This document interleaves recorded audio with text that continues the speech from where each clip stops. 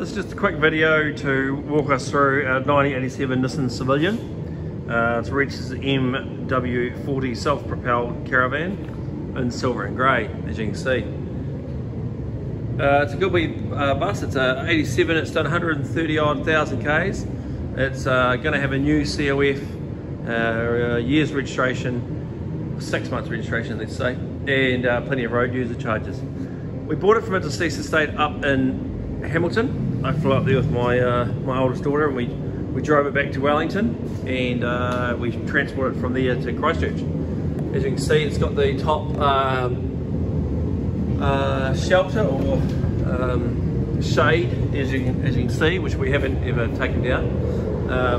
Only just is what it's called, and that kind of serves well to the purpose. It doesn't break too many speed records, but it does go well. We didn't have any problems with it. It hadn't been driven anywhere for about a year. It was a deceased estate, so we'll have a quick look inside. This is pulled out to a bed. This part here comes right out, and use that mattress there.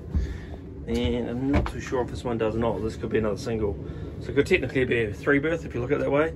There's a wee sink. There's all the original veneer wood. A little oven there. A little heater, water heater, I'm guessing it is. It's got a bit of stereo gear. A little fridge in there. Little fridge in there, and then the rear toilet and shower. And obviously, you know, we've got to a certain standard. We've got to re-clean. We've done washed all the curtains and washed all the carpet and the swabs. Get 2 seats. The driver's seat actually doesn't have a seat belt. That's how they were registered back in the day, but passenger seat does. It has a lap belt. Like I say, all covered the past and the COF.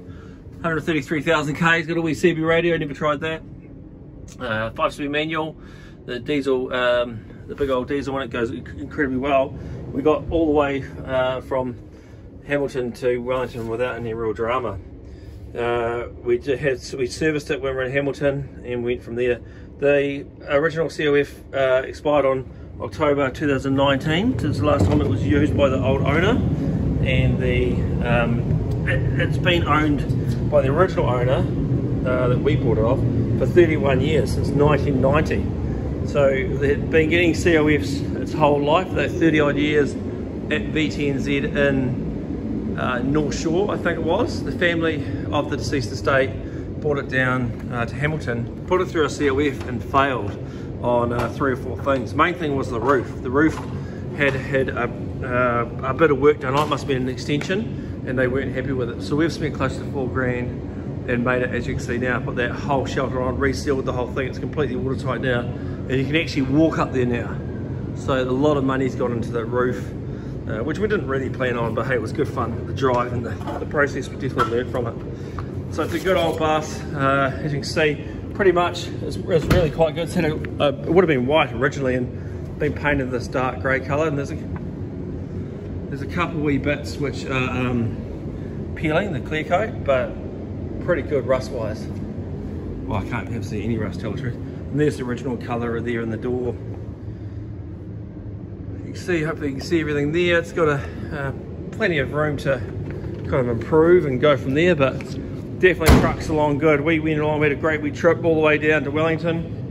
Like I say, the main thing was the last owners had it since 1990, right through 2021, and then we've done 4 new headlights. As you can see, they're all brand new. We tidied a little bit of surface rust up under the front bumper, which was quite finicky and quite picky actually. And then we had to do the roof.